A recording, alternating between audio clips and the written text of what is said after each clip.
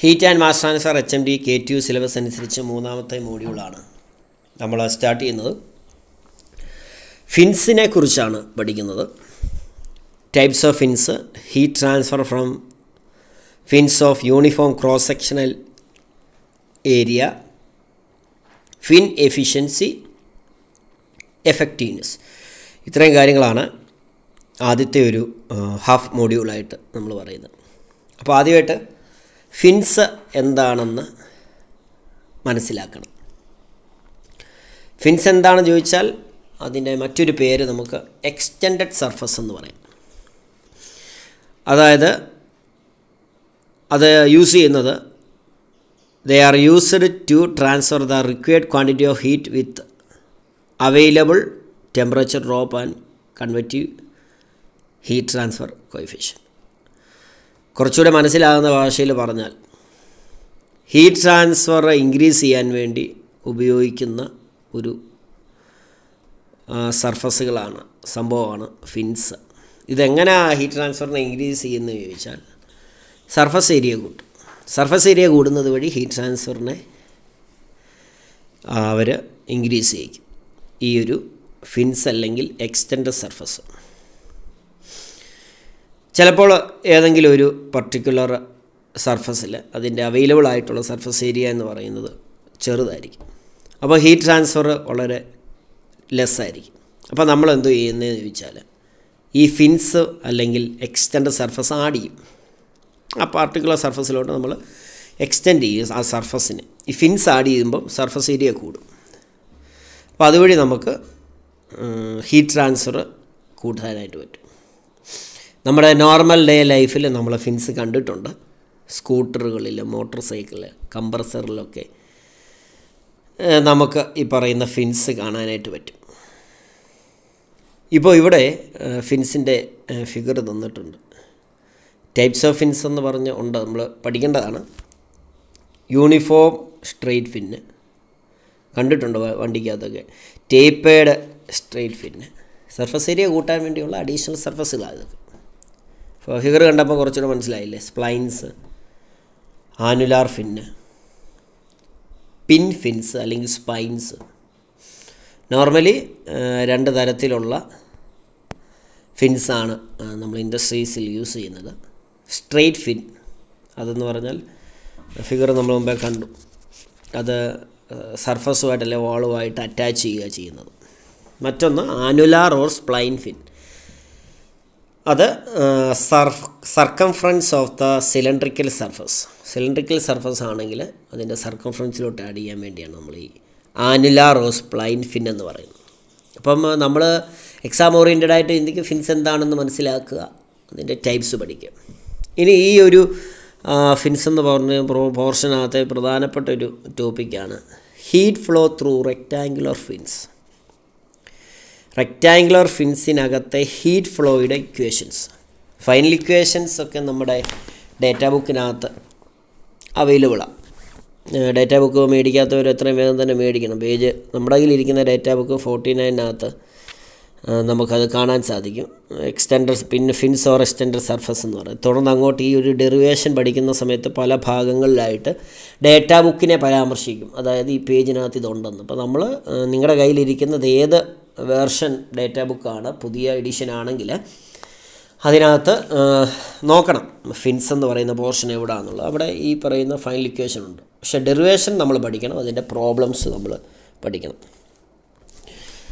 ഇനി ഈ പറയുന്ന heat flow through rectangular fins എന്ന് പറയുന്നത് ഇച്ചിരി ഡെറിവേഷൻ നമ്മുടെ ടെക്സ്റ്റ് ബുക്കിനകത്ത് അവൈലബിൾ ആയിട്ട് ഇച്ചിരി വാസ്റ്റായിട്ട് നമുക്ക് തോന്നും. പക്ഷേ ഒന്ന് രണ്ട് വ്യത്യാസങ്ങൾ അവിടെ ഇവിടെയും വരുത്തിക്കഴിഞ്ഞാൽ നമുക്ക് ഈ പറയുന്ന ഇതിൻ്റെ ഡെറിവേഷൻ പഠിക്കാൻ പറ്റും. ഇപ്പോൾ ഈ ഒരു കേസിനകത്തൊരു 3 കേസാണ് നമുക്ക് പറയുന്നത് ഡെറിവേഷനായിട്ട്. റെക്റ്റാങ്കുലർ ഫിൻസിൻ്റെ ഡെറിവേഷനകത്ത് 3 കേസുണ്ട്.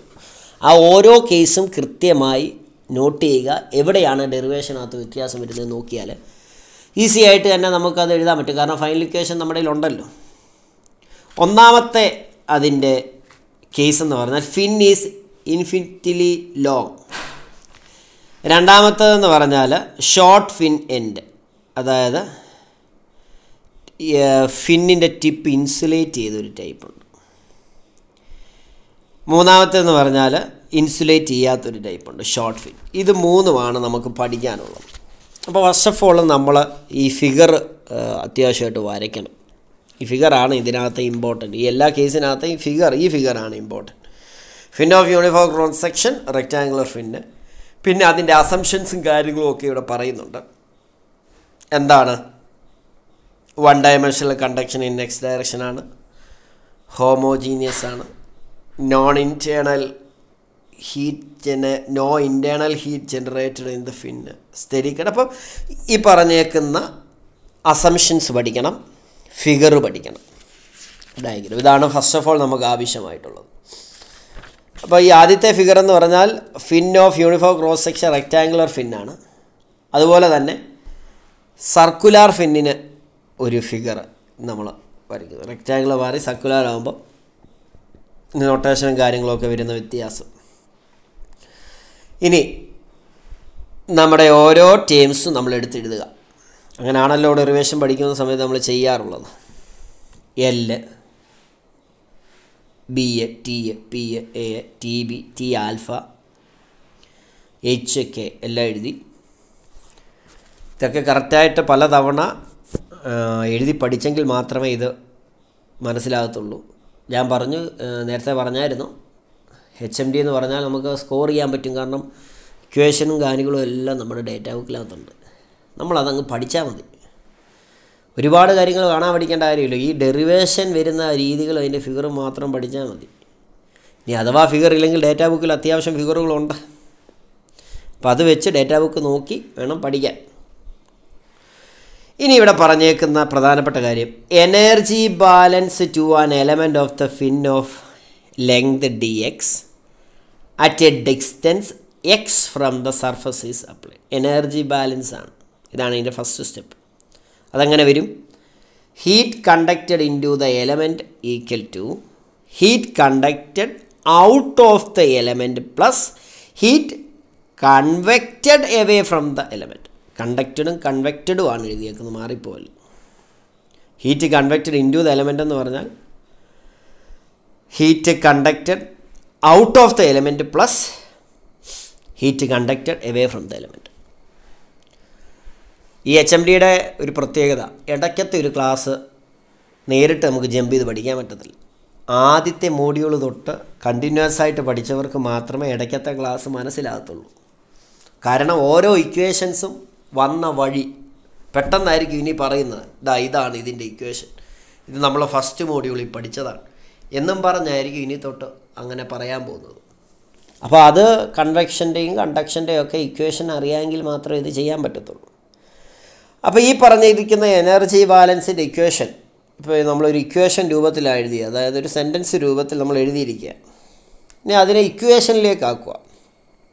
QX equal to QX plus DX plus Q convention. ഇപ്പം മേളിൽ പറഞ്ഞ കാര്യത്തെ നൊട്ടേഷൻ രൂപത്തിൽ ഇക്വേഷൻ രൂപത്തിൽ നമ്മൾ എഴുതിയിരിക്കുക.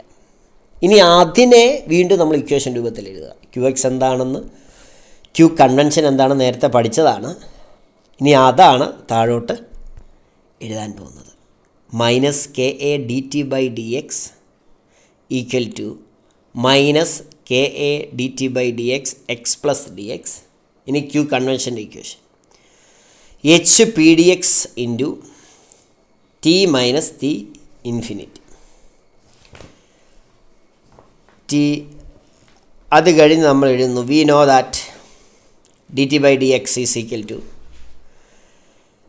DT by dxx പ്ലസ് അതിനെ എക്സ്പാൻഡ് ചെയ്ത് ഇനി ഈ പറഞ്ഞ കാര്യത്തെ DT by dxനെ അല്ലെങ്കിൽ ഇക്വേഷൻ 21 നമ്മൾ സബ്സ്റ്റിറ്റ്യൂട്ട് ചെയ്യുക. അങ്ങനെ ചെയ്ത് കഴിയുമ്പോൾ നമുക്ക് d² T/dx² minus HP by KA theta equal to 0 എന്ന് പറഞ്ഞൊരു ഇക്വേഷൻ കിട്ടും.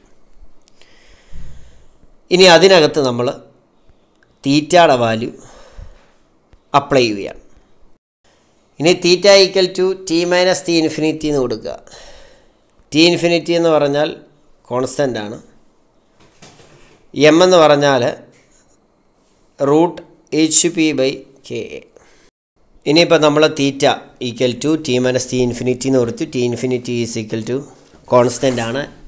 എം എന്ന് പറഞ്ഞാൽ √HP/KA ആണ്. ഇനി നമ്മൾ എന്തുവാ ചെയ്യുന്നതെന്ന് ചോദിച്ചു കഴിഞ്ഞാൽ ഈ 22ാമത്തെ ഇക്വേഷനകത്ത് d²T/dx²ഉം അതിന് പകരം നമ്മൾ ഒരു ടേം ഇട്ട് കൊടുക്കുക, തീറ്റയുടെ ടേമിലുള്ളത് ഇട്ട് കൊടുക്കുക. കാരണം നമുക്കറിയാം d²T/dx എന്ന് പറഞ്ഞാൽ dt/dx. അതിനെ സ്ക്വയർ ചെയ്യുമ്പോൾ d²T/dx² is equal to d²T/dx² എന്നാവും. ഇനി √HP/KA എന്ന് പറഞ്ഞാൽ എന്താ, എം എന്ന് കൊടുത്തു കഴിഞ്ഞാൽ ഈ പറഞ്ഞ 22ാമത്തെ ഇക്വേഷൻ എങ്ങനെ ആവും എന്ന് ചോദിച്ചാൽ d²θ/dx minus m²θ equal to 0 എന്നറിയാം. അപ്പോൾ അതിനെ നമുക്ക് തീറ്റ ഈക്വൽ ടു തീറ്റയെ നമുക്ക് 24ാമത്തെ ഇക്വേഷൻ ശ്രദ്ധിക്കുക, C1e⁻mx പ്ലസ് C2e⁻−mx എന്ന് എഴുതാനായിട്ട് പറ്റും. ഈ ഇക്വേഷൻ എന്ന് പറയുന്നത് hyperbolic sign and hyperbolic cos ഫംഗ്ഷൻ്റെ ടൈമിൽ നമ്മൾ എഴുതിയിരിക്കുന്നതാണ്.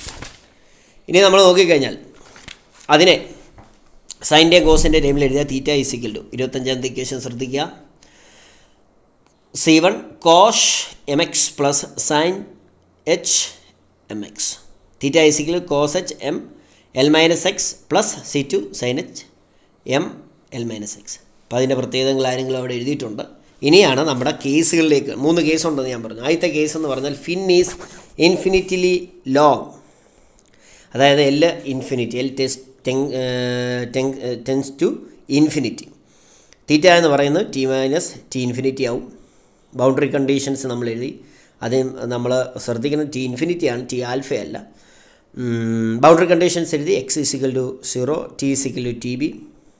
അങ്ങനെയാണെങ്കിൽ x = ഇൻഫിനിറ്റി, ടി എന്ന് പറഞ്ഞാൽ ടി ഇൻഫിനിറ്റി ആവും. നമുക്കറിയാം അസ് യൂസ്വലാണ് സാധനം. തീറ്റ = TB മൈനസ് ടി ഇൻഫിനിറ്റി ആണ്, തീറ്റ ബി. അങ്ങനെയാണെങ്കിൽ രണ്ടാമത്തെ കേസിൽ എക്സ് ഇൻഫിനിറ്റി ആകുന്ന സമയത്ത് തീറ്റ എന്ന് പറയുന്നത് to infinity minus to infinity = 0. ഇനി 24ാമത്തെ ഇക്വേഷൻ കുറച്ച് മുമ്പേ പറഞ്ഞ നമ്മൾ ഹൈപ്പർബോളിക് സൈൻ ആൻഡ് കോസ് ഫംഗ്ഷൻ്റെ രൂപത്തിൽ എഴുതിയ ഒരു ഇക്വേഷൻ ഉണ്ടല്ലോ, ജനറലായിട്ട് എഴുതിയ 24ാമത്തെ ഇക്വേഷൻ. ആ ഇക്വേഷനിനകത്തോട്ട് ഈ പറയുന്ന വാല്യൂസൊക്കെ അപ്ലൈ ചെയ്യുക. തീറ്റ = C1e⁻mx പ്ലസ് C2e⁻−mx.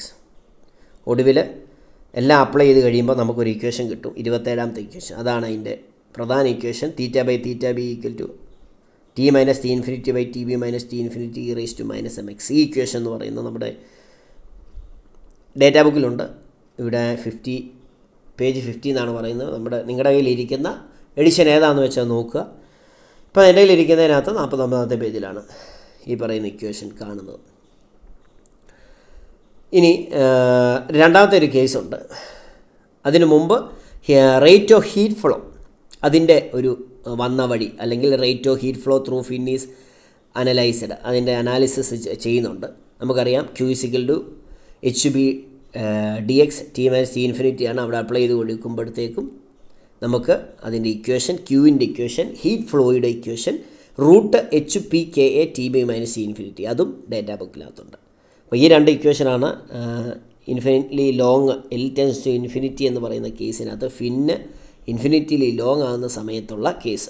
രണ്ടാമത്തെ കേസ് എന്ന് പറഞ്ഞാൽ ഷോർട്ട് ഫിൻ എൻഡ് ഇൻസുലേറ്റഡ് ആണ്. ഷോർട്ട് ഫിന്നാണ്, അതിൻ്റെ എൻഡ് ഇൻസുലേറ്റഡ് ആണ്. അതിൻ്റെ കേസിനകത്തും നമുക്ക് ഈ പറയുന്ന പോലെ ഒരു ഡെറിവേഷൻ ഉണ്ട്, മുമ്പ് ചെയ്ത പോലെ തന്നെയാണ്. ആകെ വ്യത്യാസം പറയുന്നത് ഇതിൻ്റെ boundary കണ്ടീഷൻസിനകത്ത് at x = 0, t = TB. അങ്ങനെയാണ് തീറ്റ എന്ന് പറയും TB minus to infinity = θb. അതിനകത്തും നമ്മൾ ഈ പറയുന്ന നമ്മുടെ 26ാമത്തെ ഇക്വേഷനകത്തോട്ട് വാല്യൂ സബ്സ്റ്റിറ്റ്യൂട്ട് ചെയ്ത് കൊടുക്കുകയാണ് ചെയ്യുന്നത്. അപ്പോൾ അങ്ങനെ ചെയ്ത് കഴിയുമ്പോഴത്തേക്കും ഇവിടെ നമുക്ക് കിട്ടുന്നത് 29 എന്ന് പറയുന്ന ഇക്വേഷനാണ്. θ/θb = t minus to infinity by TB minus to infinity. ഈ ഇക്വേഷനും നമുക്ക് ഡേറ്റാ ബുക്കിൽ അവൈലബിൾ ആണ്. ഇവിടെയും നമ്മൾ ക്യൂ കണ്ടുപിടിക്കണം.